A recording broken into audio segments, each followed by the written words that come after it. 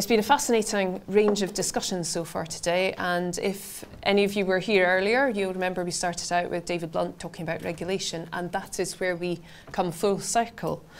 One of our panellists earlier commented on the fact that most people turn up to work in banking and financial services just wanting to do a good job. They want to do the best for their customers. Yet 10 years on from the financial crisis and almost 3 years since, at least in banking, the introduction of the senior manager and certification regime, there's still a noted discrepancy between the stated values of firms and what is being seen in practice. And this remains a focus for the regulator and a key concern of consumer representatives. So with the help of my panellists today, we're going to look at the challenges of improving culture and discuss whether technology can help meet not just the rules, but also that underlying spirit of the conduct regime. So I'm delighted to be joined. I should introduce myself first of all. I am Shona Matthews, Head of Regulation at the Chartered Banker Institute. And my esteemed panel today is formed by Patrick Butler. Patrick is a former British diplomat, an investment banker, where he was Head of Global Strategic Projects at HSBC, GCIB, EMA Head of Global Banking and Compliance at the Bank of America, Merrill Lynch. Patrick has also founded Calitor Limited in 2012, and through that he advises and coaches executive committees, boards of global and national financial services firms, and through that enhances their internal compliance functions, helping them build effective conduct and culture enhancement programs and strengthening their risk management practices at all levels. Currently, he is co-founding the faculty of the UK Finance Conduct, Risk and Culture Academy, which was launched earlier this year. And that brings together both retail and wholesale banks to build practical ways to meet emerging regulatory expectations through advanced behavioural understanding and practical expertise. He also provides bespoke regulatory risk management development courses to financial institutions and key partners. And interestingly, he's just been telling me a bit about this. He's a non-executive director on the board of MIRIS AS, a Norwegian real estate company which uses decentralised technology to innovate financing of clean energy real estate projects. And he also advises Arcadia Lending, a start-up peer-to-SME lending platform. Beside Patrick, we have Sarah Hitchens, who is a senior associate in Allen & Overy's Litigation and Investigations Group in London. Sarah's specialism is in internal and external investigations with a particular focus on financial services firms and listed companies. In her experience, she has also completed a secondment to the Enforcement Division of, as it was then, the Financial Services Authority, and was selected by Global Investigations Review as one of the top 100 women in investigations. So much of her time is spent looking at the implementation of the UK Senior Manager and Certification regime, advising banks and building societies in relation to a range of post-implementation issues, such as assessing potential fitness and propriety issues and breaches of the Code of Conduct.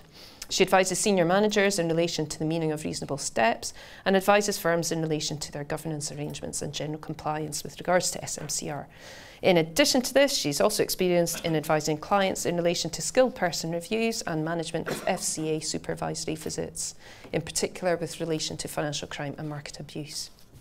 And finally, but certainly not least, is Callum Grant, who is Project Director at Traillight Compliance Technologies. In his role, Callum focuses on the SMCR and competence and conduct management. He defines and drives the product roadmap to help firms tackle the regulatory and business challenges facing financial services industry. You wouldn't believe it, but Callum has a 37-year career, and that spanned various roles in insurance, retail banking, including customer advice as an IFA and then specialising in T&C, people performance and risk management. Before joining Traillight, he led the training and competence for Aviva UK and Ireland. He's currently chair of the Training and Competence Strategy Group, which engages directly with the regulator and firms across all the sectors in financial services. And he is a member of the Expert Advisory Board of CPD Standards Office, and Callum is a fellow of the Chartered Management Institute. You may note, if you are watching your programmes carefully, that we are missing a certain Mr. Ed Smith from the Financial Conduct Authority. Ed would very much like to have been with us, but there has been something else going on today which has called him back to the office and he is unable to join us. But I don't think that should let us stop asking some big questions. So if I might start by asking each of you, but I'm going to start with you, Sarah, because Ed's not here. Is it possible for regulators to tell if changes have really occurred, or are firms simply using technology to find new ways to do just enough to comply? So that is a big question. I personally think that regulators are pretty sophisticated when it comes to looking at technological solutions. I think the FCA itself, from what I've seen at least, has spent an awful lot of time and energy looking at how technology works well and also less well in a number of institutions. I would say that the regulators are now in a position where if they see that a firm has put in place some technology, it's not just, oh great, they've got a technological solution, they've made some sort of change, tick the box. It's much more a case of actually then delving behind that technology, how it works, what it's really intended to do, does it actually achieve that in practice, that the regulators are looking at. And with then an SMCR kind of lens across that as well, what oversight and insights do management have about how that technology works, and the reliance they place on that technology, is that really warranted? So that's kind of my, I'd say, kind of initial instinctive reaction to change and the role that technology plays and how the regulators might see it. But I know obviously, Callum, you actually spend your time designing technology, so may have had other feedback in terms of how people have used it. Yeah, we kind of look at it from the outputs and outcomes perspective, and I think the regulators particularly interested, and David alluded to this first thing this morning, and what senior managers are doing around their duty of responsibility and what reasonable steps they take to govern and manage their business effectively. So I think a lot of that for me is certainly focused on the data that technology produces, that senior managers with specific responsibilities in the business can tap into to make informed decisions. And that's, I think we touched on in the last session, whether that data is actually looking at crystallized risk and stuff that's really, really super important right here, right now, or more importantly, I think how data starts to build up a picture of what could happen if certain interventions aren't put into place. So that's where we come from in terms of the software we're building to help SM and CR, a massive focus on the reasonable steps aspect. And then also how other forms of data will inform fitness and propriety for both senior managers and the volume of certified staff that will be in scope. I think that becomes super critical because as an annual process, that's starting to look at right down to people level, where we're collecting data around people, what that's telling the business about whether that individual is actually fit and proper. So that's a combination of professional data, but also behavioural things where firms aren't necessarily terribly sophisticated yet. So I think the outputs and outcomes are the key focus for me and how that ties into that duty of responsibility, because the consequences of getting that wrong for senior managers are dire. You know, it's bans, it's fines, it's jail sentences, etc., potentially. We've also already seen, I think, you know, over 100% increase in the number of individual censures that have taken place in the last 12 months, which is a huge change from firm-focused censure. Patrick, when you have outputs, does that then give you the ability to measure what's going on? Some would say that the outputs are the measurement, or could be. But yes, I mean, the key thing is, as you say, you get the data. The data that you get through technology gives you two things, I suppose. The ability to have more information, hopefully better information if you're asking better questions, that allow you then to make better decisions. And that's the key thing, and that's what you're talking about. That's the outcomes that the FCA is looking for, is the decision-making that flows on from that. So those end up being the outcomes. And I guess the key is that although up to now we focused, and particularly the senior managers themselves, because of the fear factor, have focused on what it means for them in terms of personal accountability, there have been encouraging signs, at least from the FCA, about taking this to a new level. So it's not just about stopping people from doing bad things, but actually driving better business practices that drive actual real sustainable value in the industry. We talked about this a little bit before, and I just wanted to introduce that now, but it's a discussion that when you look at the behaviours that underpin the conduct that we're trying, the misconduct, shall we say, if you take the other side of the coin, i.e. the converse, the good side of it, the positive aspects, if you're able to encourage those, including using technology to do it, those are the behaviours which are going to drive sustainable business value. It's going to be things like collaboration and innovation, understanding your customer better, all the things that we talk about as being beneficial for firms. So I think the regulator is going down that route as well now. So they're starting to see that, look at the technology, how it's being used, as you say. A couple of years ago, we had a conversation with the heads of the sections in the FCA, the supervisory heads, and they said, yes, lots of technology, lots of monitoring systems. Everyone's spending billions. That's all fine, but fundamentally, what we need an underpinning of understanding of a change in mindset.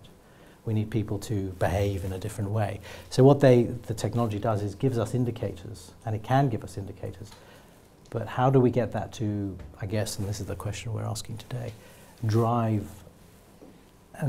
the outcome of better behaviour, which is inside all of us? So, driving down into that a bit more, Sarah, you've touched on this about the way that developing, you can see that sometimes there are new risks evolving. How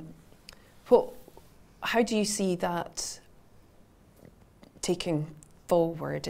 Are we going to see new ways of taking those new risks to develop new behaviours to action and address? You deal a lot with supervision and enforcement areas. Are people learning from those mistakes? I think they really are, because the FCA for a number of years has been going on across what they call read across. So if they take action against one firm, making sure other firms think, how could that impact me in my business? Likewise with individuals as well. So I think people are definitely learning lessons. I think there still is a variation in the quality of lessons learned though, and the actual then way in which people go about implementing things to demonstrate they've learned those lessons. And I think technology can play a real part in that. We were talking earlier, just taking SMCR as one example where technology is really developing at the moment. You know, we've seen a number of firms that, you know, not just in relation to SMCR, but a whole host of areas relied on very manual monitoring and tracking of certain metrics, which were very, very important for their business, very important for regulatory compliance. And it was, you know, big named institutions who you'd think would have some sort of whizzy system in place, when actually it was a person and a spreadsheet that was prone to sort of failures, was very manual, open to a lot of risks. And I think actually SMCR being a really, really great point or example of this, where technology really can play a valuable role in learning lessons where things perhaps have gone wrong. So to take one example, some of the bigger banks in this country have thousands of certified persons. It's no mean feat to try and actually make sure you certify all of those persons on at least an annual basis, capture all the different data points that may well need to be weighed or balanced in relation to actually assessing their fitness and propriety. But it's all about actually having a system that works, not just in isolation, but alongside all of the other systems that particular firm has for HR, for training, to actually make sure it does what it's meant to do. And I think that's where I have seen in some cases firms thinking, to Patrick's point, you know, I've spent, you know, X million of pounds or X thousands of pounds on this really whizzy system that looks great, but actually have I really used it properly? Does it really fit the problem that I'm looking to solve? And I think that's where sometimes with technology I have seen firms still trip up slightly. Yeah, I'd agree with that. I think we're speaking to more firms now who are trying to get their systems connected up, whilst at the same time trying to remove legacy systems. You know, we're in the business of hopefully doing lots of business with financial services firms. Let's not make any bones about that. But the reality is as well that their procurement processes have become far more robust, and I think there's more centralised purchasing going on, whereas historically business units, business areas, divisions within groups have been allowed to do their own thing, and I think that's caused disparate data sets kicking about, some better than others, and actually firms and senior managers in particular weren't getting that collective view of their business very effectively. So I think we're seeing more discipline around how they're using technology, how they're procuring it, and actually the typical cycle for us is about 9 to 12 months to get from initial conversation to agreement within a business. So, you know, that due diligence is really important. As part of that, we then work with the firm to look at how we can create connectivity between typically HR systems, LMS systems, training competence systems, etc., and plugging that in because there's a natural relationship with the things you need to assess around F&P. So that's been a big shift in my personal experience over the last 12, 18 months. And that's to your point about risks. I mean, those are the new risks, aren't they, that are being created, that perhaps there's an element of overconfidence. Now this is all automated, I don't need to worry about it. But then times move on, things change, and the system is no longer fit for purpose. And therefore, you're not actually focusing on the fundamental issues. That's a real risk. And the opportunity, but also the additional risk, is the lack of a holistic approach. When we, in the academy, when we talk about conduct and culture and the methods, the frameworks, the tools that you can use to enhance it, what we focus on is a holistic approach around the organisation. It's about a mindset. This is not the responsibility of compliance. In fact, forgive me, and as an ex-compliance officer, forgive me even more, they're possibly the least qualified people to do this, because it actually has a sense of the entire business going forward, and the compliance function has an opportunity to change itself, but HR being involved, finance being involved, absolutely the senior managers and ExCom and the strategic decision-making process has to be involved to allow them to make wider, better decisions. And in some cases have the courage to look back and say, actually, the way we did things before, we need to change that. And we have to accept that we have to change it, and we didn't get it right. Yeah, sorry to interrupt there, but I mean, again, there's a lot of feedback coming out to say that the bankers have found SM and CR really cathartic, because some of the key elements of that are really pinning on key senior manager functions onto individuals, which describes and encapsulates what they're there to do.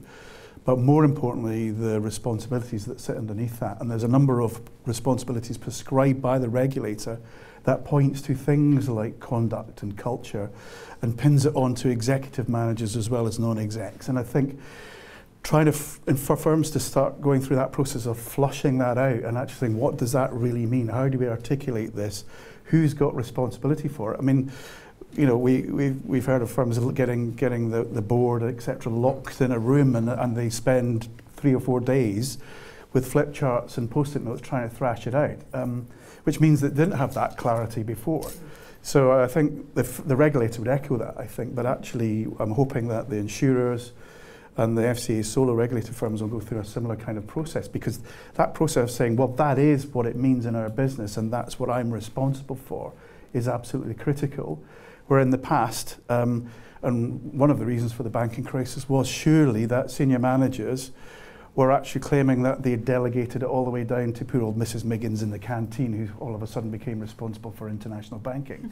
And again, that's what the regime is trying to sort out, to say that's where it sits. And then the associated documentation that's produced about that Sarah's alluded to, is there to help the regulator, but very importantly the firm, to understand how it's governing itself, so it can make adjustments, it can use the data and intelligence coming from their technology more effectively. And I'd absolutely echo that. Like, we advise quite a number of the large banks and some building societies in relation to the first wave of SMCR implementation, and at first they were like, oh gosh, what is this? This is horrendous. We're going to have to, like, you know, work out actually who is responsible for what within a firm and have some really difficult conversations. And quite a lot of FCA only authorised firms are in that sort of place now. But to your point, I think you're absolutely right. If you went round and asked all of those big banks now, actually having come out the other side of it, almost 3 years into it, do you think it was actually a beneficial process? I think they'd all turn around, and their senior managers, and would say yes. Because yes, they did have to have some difficult conversations, both within their own firms, but also with head offices and all sorts of things.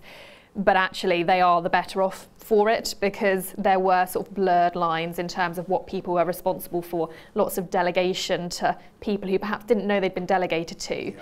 And I think those were things that absolutely, from my background doing investigations, there's nothing that irritates the FCA more than when they start an investigation and when they ask who's responsible, people go like this.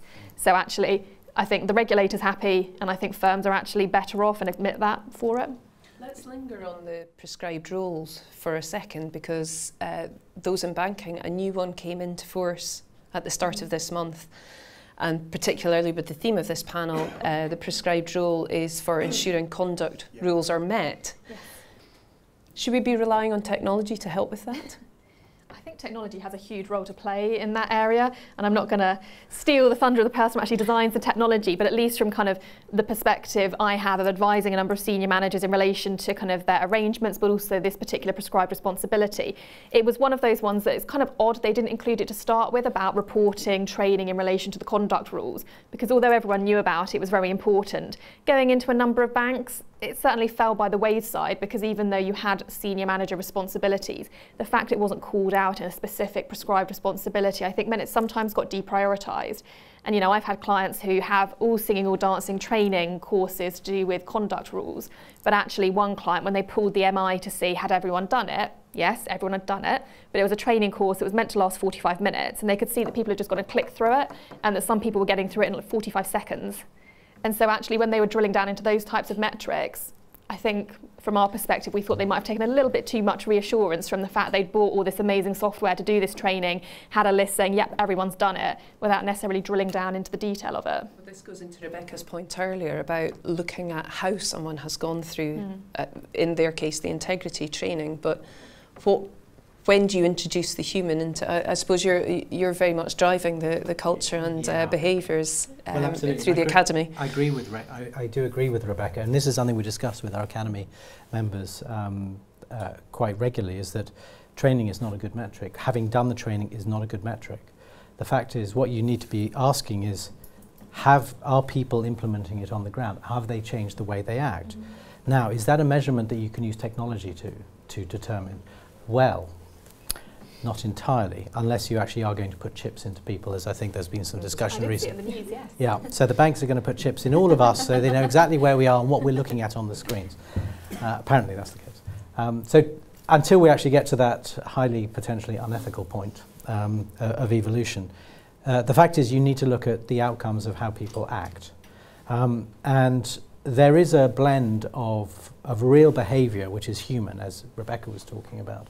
The fact we have to rely on the human skill set that we have in terms of observation, understanding, emotional intelligence, but also use some of the technical solutions that we have available, like what you do. But there are others out there which look at observed behaviour, and then they are able to consolidate that, crunch it, and provide reports to determine the extent to which the observed behaviour you have in your organisation meets what you desire and what the gap is. And that exists. That does now exist, that capability, and it's done on a very rigorous basis. Now, unfortunately, you can't at the moment get the cameras and the motion sensors and the heat sensors to do the measurement of those behaviours yet. But what you can do is you can do some very appropriate questionnaires, which are not sentiment questionnaires, which get people to observe things on a binary basis. It's been shown to be very rigorous from an academic and a statistical perspective, that you can start to see it. Now that becomes MI. You asked about MI earlier.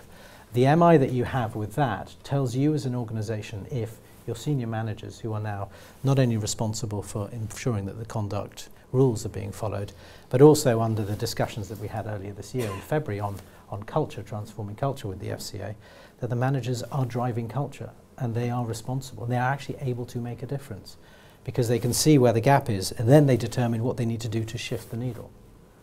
So, and those decisions may, and this is where I guess what this conference is about, what extent can we therefore then leverage technology to help nudge? I think your point about banking is using technology to nudge behaviour. Yes. And using nudge, which is behavioural psychology. There's a book on it. I would say that's great, and I'm reassured by that, but I don't think that's necessarily new. Some historical regulation has encouraged firms to actively assess and observe the application of knowledge and skills, and as time's gone on, more of the behavioural stuff. And that's something that we're able to do is to create the tools, or allow the firms to create the tools they need to do that. And therein lies the root of the problem. Firms find it really, really difficult sometimes to define what good looks like. So there's this nebulous view of great culture, super conduct and standards. But actually when you get people to sit down and try and think what are they, so that you can educate your people on what they should be delivering against or to, And then you can start putting the measurements in place. And that's very often where it falls down, because you haven't got that definition right, therefore you cannot measure it, and you can't bring data in from various sources to inform how you're doing on that, against these standards. And that's quite a common problem, but I think, you know, and that's where I come back to, you know, so much of this is about the human being, how that, we've talked about professional qualifications and professionalism and codes of ethics, but actually the challenge really is how is all that knowledge being applied in the business or critically with the consumer, either remotely or directly. And I think that's why I'm not a massive fan of relying purely on professional qualifications and self-attestation as a means of saying you're fit and proper and competent. That's where technology can support that with, if the data is well informed against the defined standards, bringing that together to say what's that really telling us in the round against lots of different metrics. You know, whilst I absolutely applaud high standards of qualification, that's not enough in my book to be fit and proper. And we need to think that one through and I think professional bodies have a job to do there, because there's a hell of a lot of emphasis on PQs rather than the skill sets, the behaviours that go with that necessarily. I mean, how do you test whether somebody has adhered to the code of ethics annually? It's self-declaration by and large. It's interesting that we call it what actually happens. Yeah. Right? So what actually happens on the ground, and that's an observation. So what you do in the classroom or on the online is one thing. And as we curiously, I've said to a couple of clients, just because you put it on the intranet doesn't make it happen, right? If only that simple. Yeah, if only. So here's our code of conduct. These are our values. Yeah. It doesn't work. You've actually got to get people in a room and talk about it so they actually understand it. Again, understanding human motivation. Now, the technology that is there can, as you say, this is not new stuff. The thing is, we have organisations which are far more, and an industry that moves far faster than it ever has because of technology, because of communication technology, algorithmic trading, and so on. You know, payment systems, and again, the disruption in the payments for the banking, as opposed to the investment banking sector. The fact is that the technology is there to keep pace and to bring that data together and give you insights into what is actually happening in far-flung places that you can't see. So you can't go and watch Johnny all the time, or Sarah, just for the sake of argument, Susan. But because you've got, in some cases, 150,000 people in your organisation, and they're all working in different cultures, different countries, and you need to find a way that the fundamental bases of the standards meet all of them. The only way you can do that is for them to define it themselves based on guidance, because that's where it is ultimately going to come from. In each person there is the basic ethical knowledge.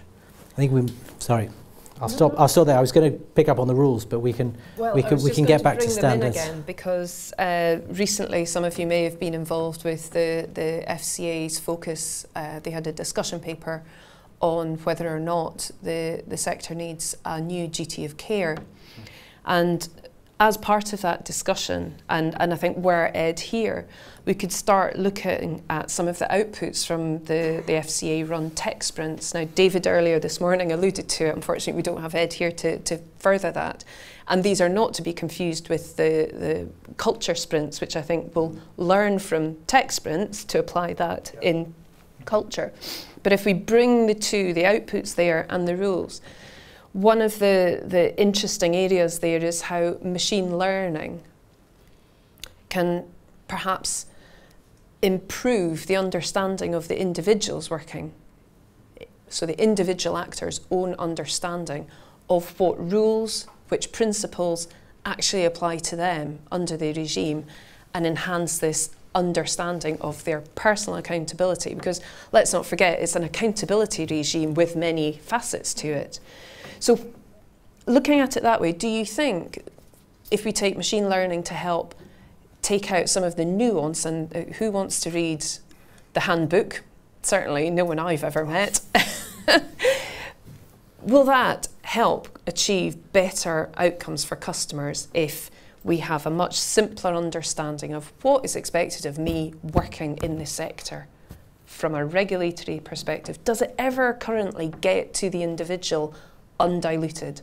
I think there's a couple of issues with that, and actually the tech sprints that you've described are very, very focused on fintech, looking at new routes for consumers to access financial services.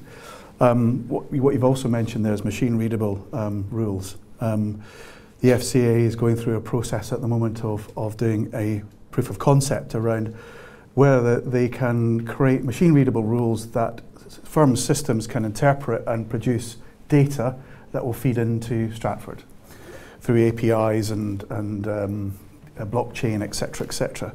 But one of the key challenges, if you think about it, is that a lot of the old prescriptive regulation from previous regulators has actually disappeared and has become principles-based and outcomes-focused.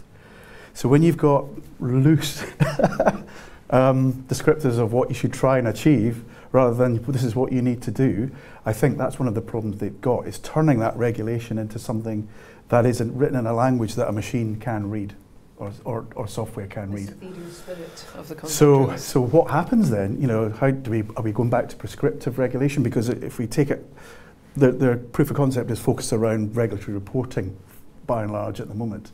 But if we extend that into some of the rules that sit around SMCR, for example, or people or fit or anything like that, how do you translate that into something that a bit of software can read? Because you'll lose a lot of the intent. And we could have a long argument about principles-based regulation. But I think there's really some good stuff going on with the regulator in terms of acknowledging that technology needs to play a better part and has a role to play. But with that will come major difficulties, I think. So it may be a bit of time before we get to that machine-readable piece, to be honest.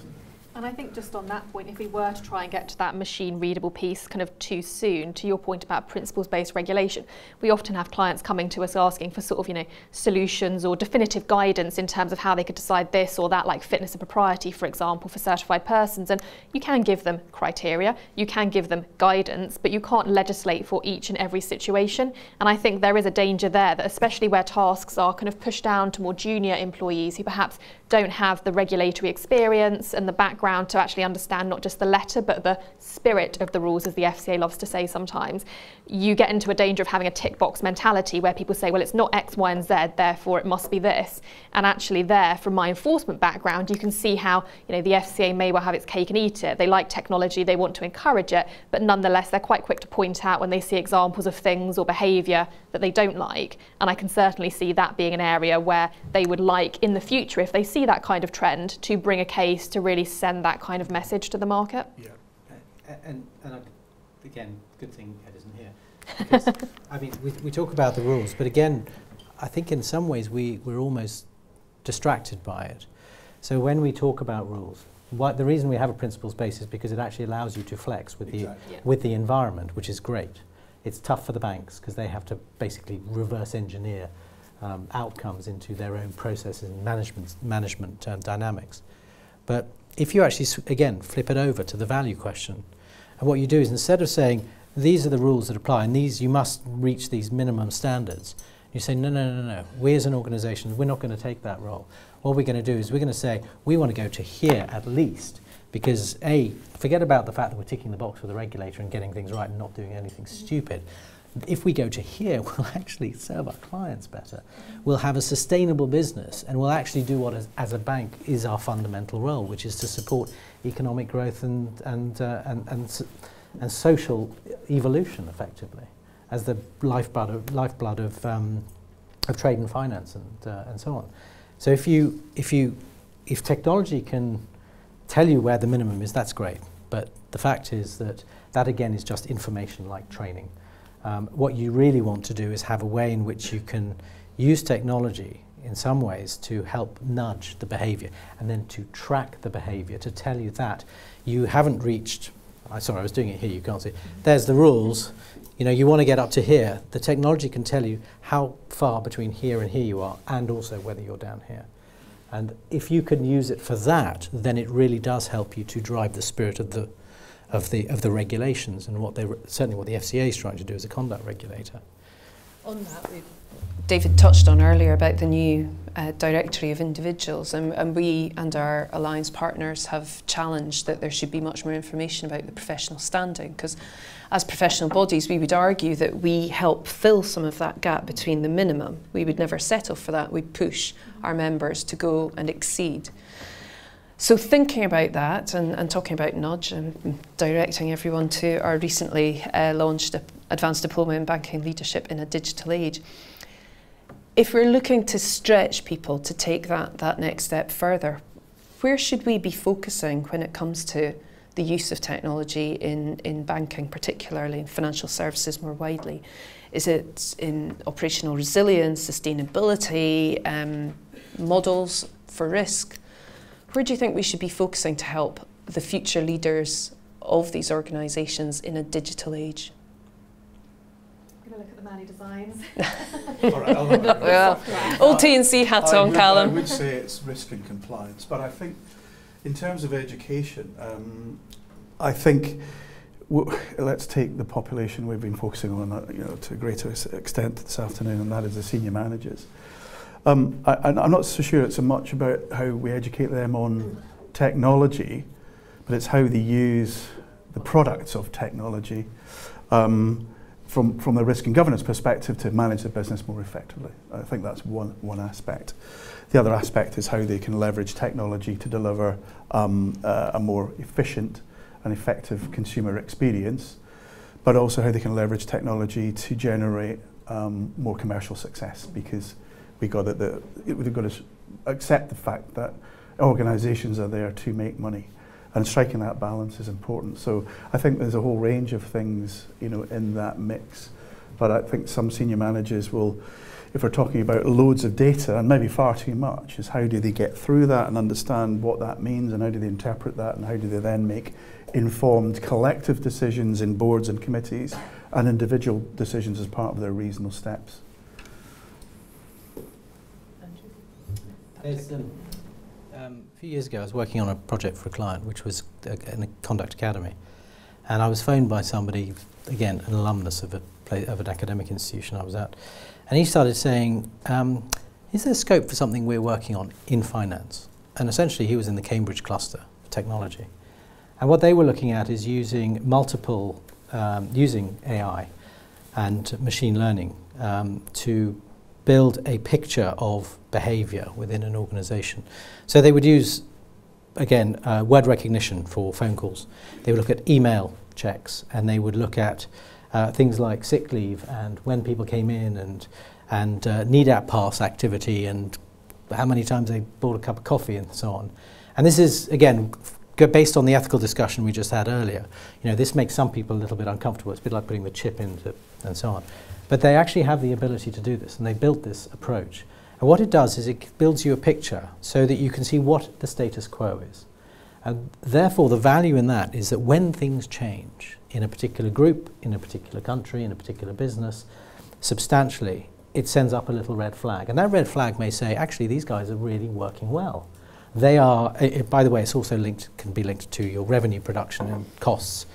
But it can start to say, these guys are making a hell of a lot more money than the other group. Their behaviour has changed in this way. Let's go and investigate. And the investigation is not necessarily to find evidence of wrongdoing, but to find out the real cause for that change. And is it something we want to encourage and foster? Is it something which actually is against our principles and not in the long-term interest of this organisation? But that's where technology can really help, I think. And I've seen some other examples of that. So, for example, in relation to trade surveillance, yes. You think kind of mostly recorded telephone lines were to capture things from an investigations perspective where things went horribly wrong, market abuse, kind of inappropriate behaviour, those kinds of things. But in this day and age, when actually there's a lot more focus on culture, behaviour in the office, bullying, harassment, #MeToo type things, like we've seen Megan Butler speak about from the FCA quite recently.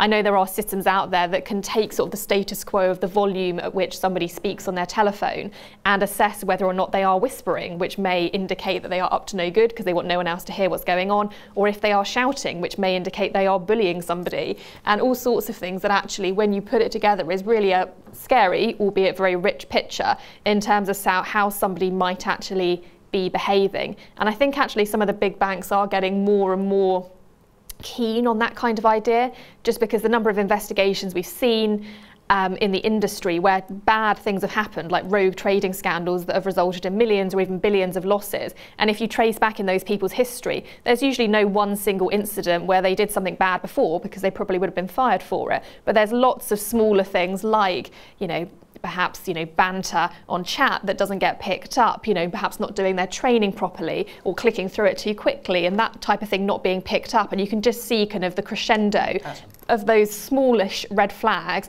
suddenly then resulting, not in all cases, but sometimes into something really, really bad. And I think firms really are waking up to the idea that technology is a great way of trying to track all of those different metrics. And to your point, not just looking at each type sort of individually, but trying to put together a much more holistic view of what is going on within an organisation. Because ultimately, that is what the FCA expects firms to be looking at. They don't think it's an excuse to have only looked at a certain part of a data or looked at it in silos. They expect that holistic view, and they expect it from senior management. Yeah. And in the week when the FCA have published their most recent review of whistleblowing, Speak Up, Speak Out, Patrick, are you aware of other or best case scenarios where you've seen this kind of use of empowerment in a fast-changing environment? Some of our clients do talk about it. They have some very good approaches, and a lot of it is to do not with technology, because I think we saw it if you had Radio 4 yesterday morning on the Today programme talking about whistleblowing, and examples in the NHS where people just did not feel that they could speak up about things like poor maintenance, which actually in one case ultimately ended up with somebody not being diagnosed with a treatable form of cancer. By the time they found it, it was untreatable. And this individual was then slapped with a gagging order, so couldn't speak about it even once they left. Now, that is the sort of the very bad side of whistleblowing and speaking out. What we've seen with a few of the participants in the academy, and the discussion is all under Chatham House rules, so we have different banks in the room actually sharing experience, real experiences, good and bad, so that they can learn from each other. And one's actually described the fact that in their organisation they have real communication with senior management. There is complete openness, so that at executive committee meetings they literally have a balcony and people can turn up and just listen and watch and then give feedback, right? So what it does is it gives people a sense that they can speak and they can be critical of management, which allows them psychologically to be able to speak up to their managers when they think something can be done better. And what that does, again, remember I said let's turn it on the other side. So what that means is you can say when you think something is wrong. But what it also means is that people are more encouraged to come up with great ideas, to innovate. And that innovation will be to the benefit of the organisation.